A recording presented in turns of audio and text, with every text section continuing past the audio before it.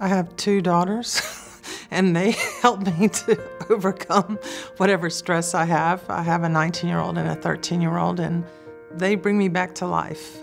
My name is Rebecca Summerlin. I'm a physician for Lower Cape Fear Hospice. What drew me to hospice was a personal journey regarding my loved ones and experiencing death personally. Hospice has taught me to be more empathetic to those around me. I see people who they are as individuals and as beautiful people, no matter what walks of life they came from. What I want the family to feel from the hospice experience is peace. I think that that is the most important thing, to accept what is happening and then make a plan of what to do.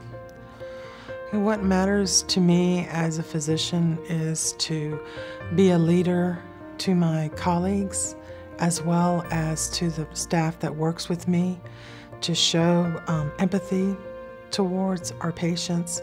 So for me, working with Lower Cape Fear Hospice and with the staff, we all seem to have that vision, and that is to help patients no matter where they're at, to provide them support and to hopefully educate and help them through this very difficult and hard process. And I would like to make sure that I have offered that and provided to the best of my ability that patients would be able to have the peace that they have done everything that they needed to do and that they've wanted to do.